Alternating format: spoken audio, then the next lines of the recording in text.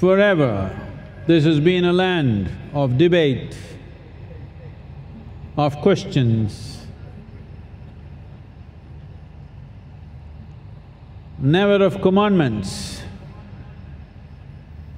especially when entities considered divine appeared. People saw it as a possibility to raise questions, to bring clarity, not to settle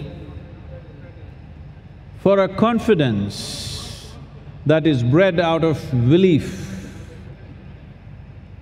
This is not about getting to a falsehood of certainty that one assumes with belief. This is about celebrating our uncertainty. This is about working for clarity, not for blind confidence. Our past is animal nature. If we become conscious enough to stay in the present, we become human. Very easily we can slip back into animal nature.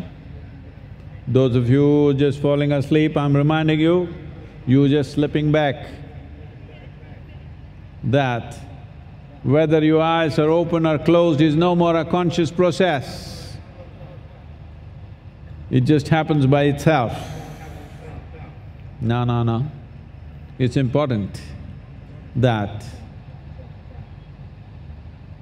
we remember that we have evolved out of animal nature. This is the time to enjoy our human nature, and this is only possible if we are conscious and in the present. If we want to be in the present, we have to be conscious. But the future is beckoning.